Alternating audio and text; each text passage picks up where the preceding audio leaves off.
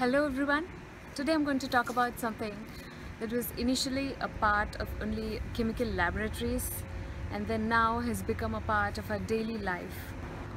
It is calorie. Calorie is a unit of heat, but now it has almost become a unit of weight loss. Weight loss is not just the difference between calories in and calories out. It has much more to do with it. Counting calories might get you better at maths, but not really at anything else.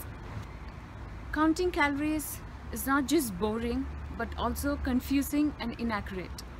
I shall tell you why. The calories that are marked on any food product, be it a drink or a snack or anything, is just a mere approximation with an error margin of 20 to 25%.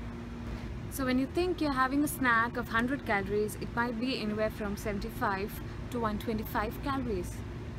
Just like all humans don't have the same IQ, all carrots, potatoes, vegetables or any food item doesn't have the same caloric value. It depends on the way it was grown, the soil fertility, environmental conditions and much more.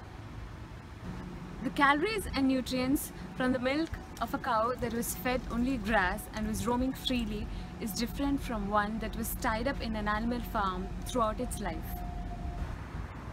So how are the diet sodas or low-calorie foods that is marketed heavily now?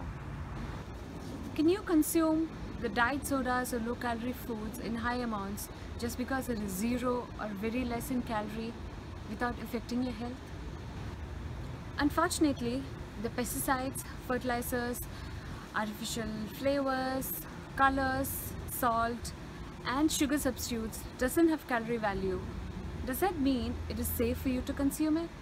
So how will you calculate the calorie value of this or any other homemade food? The amount of oil, spices, lentils and vegetables added will be different in each household. Learning how to read labels is important, but more important than that is knowing how to cook with ingredients that doesn't have a label. If you have any queries on fitness, fat loss or other lifestyle issues, write to me at pavithrakarthik@outlook.com. If you found this video informative, like it and share it with your friends. See you next time in yet another interesting video. Till then, bye and stay healthy.